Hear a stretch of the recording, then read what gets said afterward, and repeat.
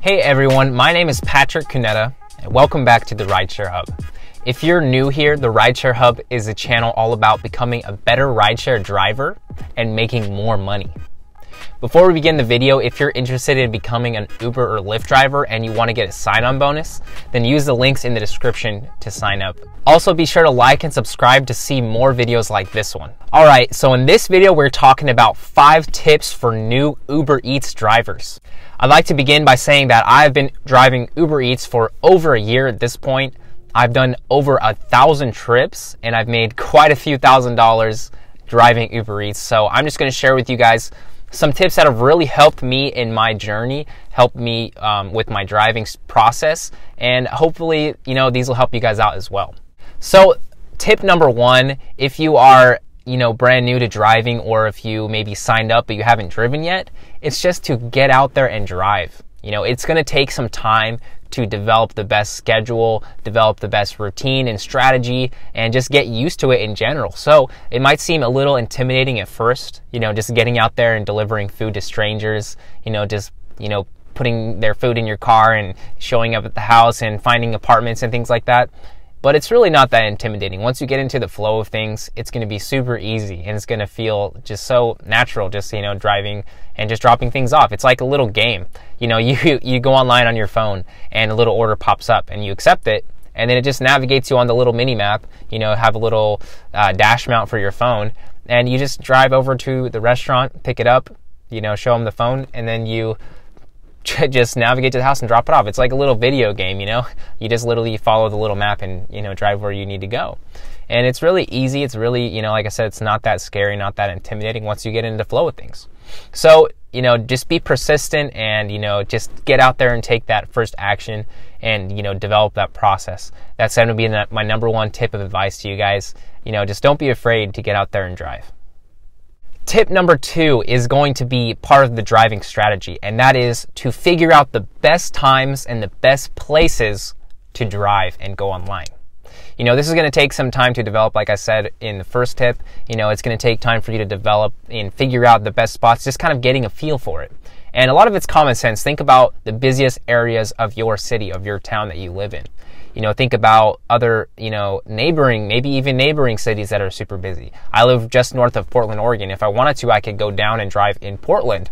I do pretty well in here in Vancouver, Washington, so I don't really need to do that. But think about the best places and the best times to drive. Obviously it's going to be busiest around lunchtime, which, if you start around 10 a.m. to like 1 or 2 p.m., you'll get plenty of orders around there, especially think about businesses. I get a lot of business office buildings around that time. People just at work, at different little shops and things like that.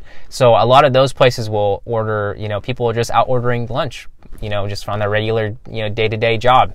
So that's definitely a, one thing to think about. Of course, if you think about in the evening time dinner as well, you're going to have people ordering family dinners. Those are going to be usually bigger orders, things like that. You might get more tips around that time as well too. So put these, just put these things into consideration if you, are trying to develop that schedule for yourself to drive, which is definitely another thing to do as well, because having that consistency and that routine is going to keep you going and keep you motivated. It's very easy to get lazy and be like, nah, I don't want to drive today, especially, without somebody holding you accountable. So you got to hold yourself accountable in that sense.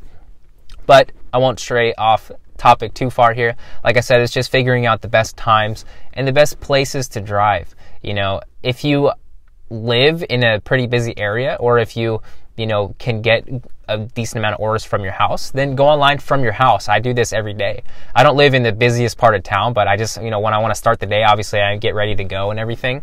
And I just go online from my phone, make sure my sound's turned on, and I just have my phone sitting next to me, with the sound on, and I just do some work on my computer or, whatever else I want to do until I get my first order. And typically I'll get it within a couple minutes. So like I said, if you maybe don't get orders from your house, you might need to drive into town and start, just go online while you're driving.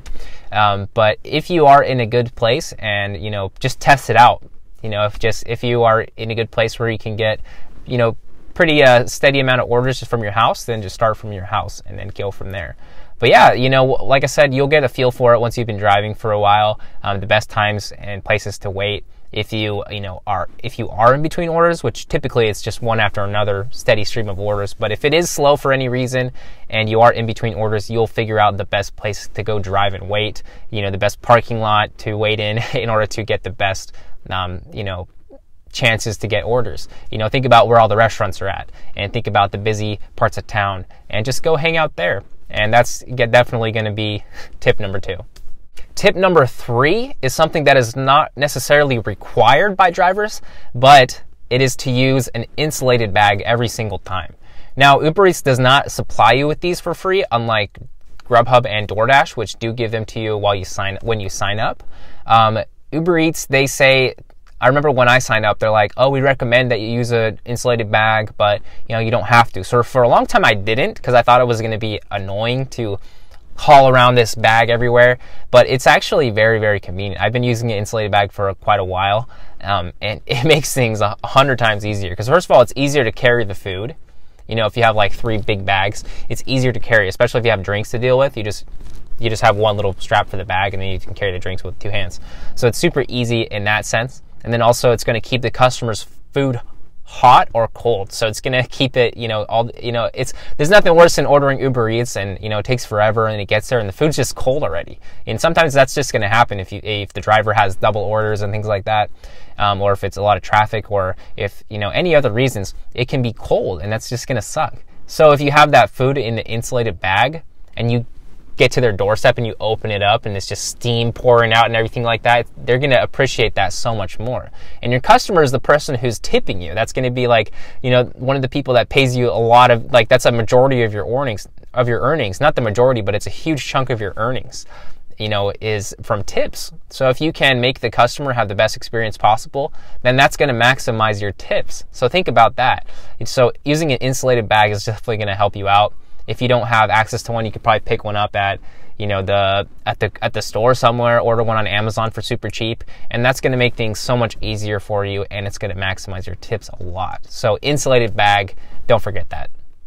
Tip number 4 is also along the lines of maximizing your earnings, and that is just to be polite to everybody and be patient and just be a nice person.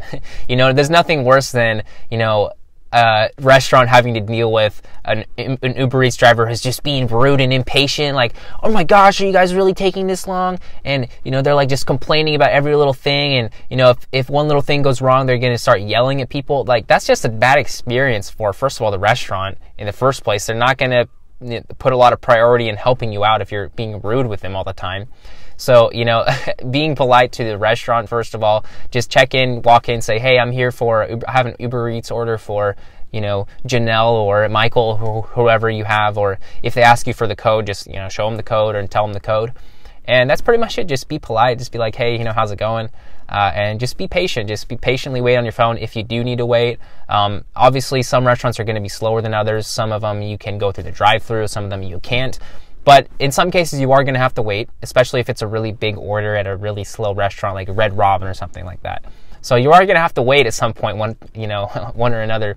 So just be patient. Like I said, if you want to hang out and just do some work on your phone, play some games, watch some YouTube, bring some headphones, whatever you want to do, just make the best use of that time where you're just sitting there doing nothing. I think it's, if you can figure out how to be productive while you're just sitting there waiting, then you're going to get a lot more done in your day, and it's also going to feel like less of a wait time because you're actually engaged in doing something. So if you can figure out something good to do while you're waiting for orders, if you want to just read a book or something like that, then go ahead and do that.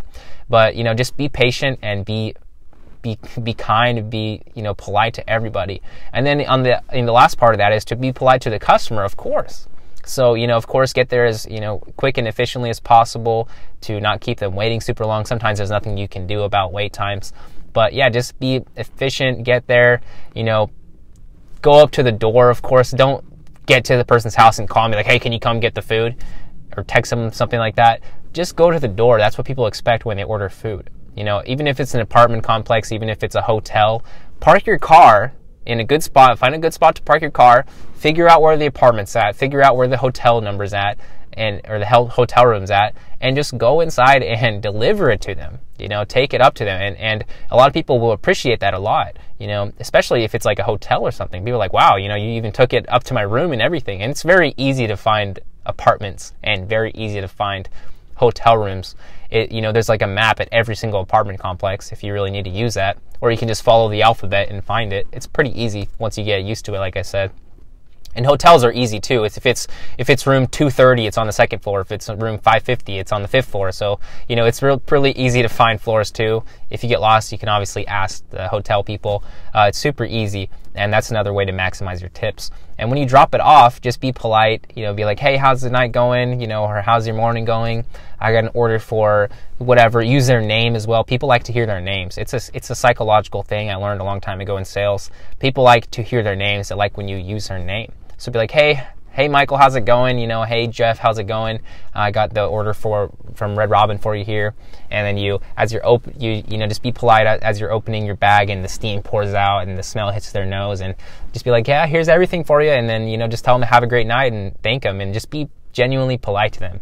And I've noticed that even if people don't tip you right away, I get tons and tons of tips later on, like throughout the night. If you get an order and you deliver it and they don't tip you at the door, don't be all pissed off about it, because they can tip you afterwards. You can get a tip, first of all, on the app instantly when they order, or cash when you get there, or afterwards on the app. So there's 3 different times they can tip you. So if they don't do it right away, then don't be all rude with them, don't be all pissy, and don't be all frustrated.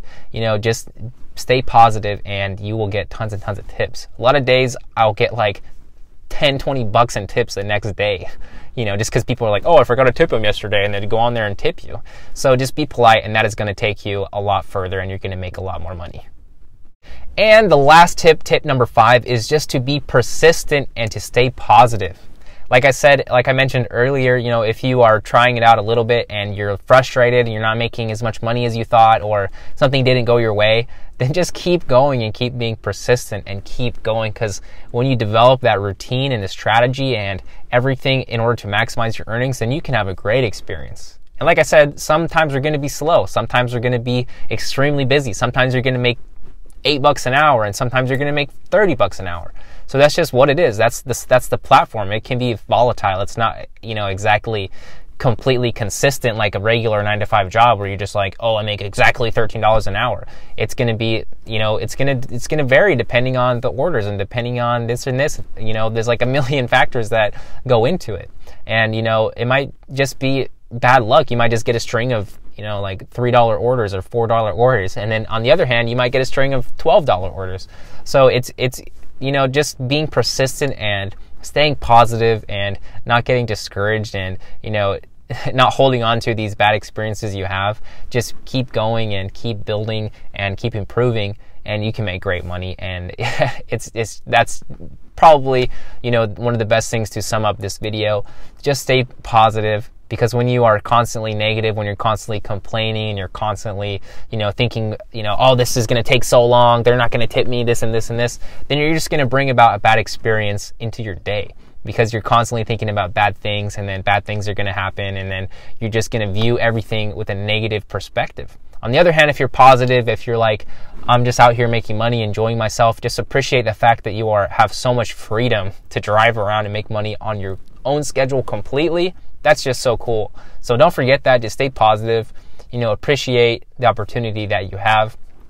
When you get to restaurants, like I said, just be polite, be positive, be patient, and you're gonna have a good experience. And then at the end of the day, you're gonna be like, oh wow, I have $60 just from driving around. I didn't even feel like I was working. I was just hanging out, driving around, just enjoying myself. If you want to drive around, just play music as loud as you can. You can do that. Listen to audiobooks, whatever you want to do.